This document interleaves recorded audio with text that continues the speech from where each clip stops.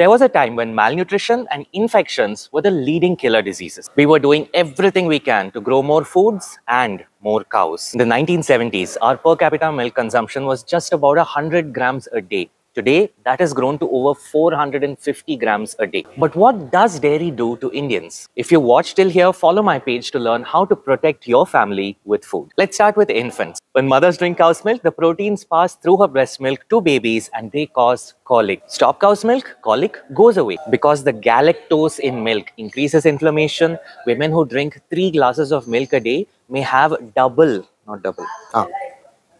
the mortality risk. IGF-1 also does one other thing that worries me the most. It increases the risk of prostate cancer and breast cancer. After cancer took away my mother, it was time for the rest of my family to do everything we can to prevent it. Starting with moving from cow's milk to plant-based milk. Who is one person that you want to share this with? Be blessed.